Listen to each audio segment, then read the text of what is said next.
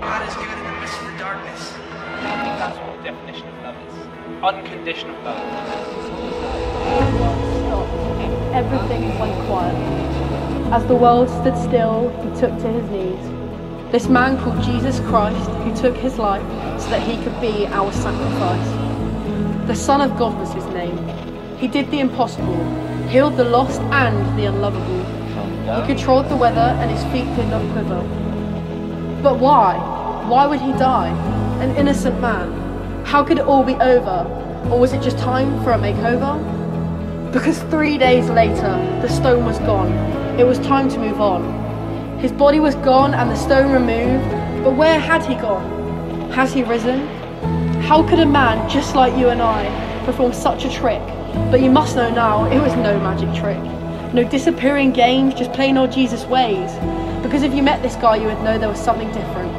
Because all he ever wanted to do was listen, even when he was sat in a prison. He showed love like they had never seen before, felt grief, pain and regret, but somehow he knew there was a way to fix it all. No medication or drugs, just straight up love. And we aren't talking about some cute lovey-dovey love, we're talking about some straight up raw stuff. Pure, undeniable, uncontainable love. Because his love is like a river, bursting its banks.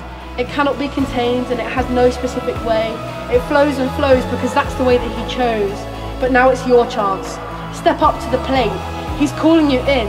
He died for you so that we can live a life that was brand new and full of breakthrough. This love will never give up. It'll fight and fight. It does not count your failures or mistakes of the past. This love is for everyone. Black, white, gay, straight, young and old. It's calling you in.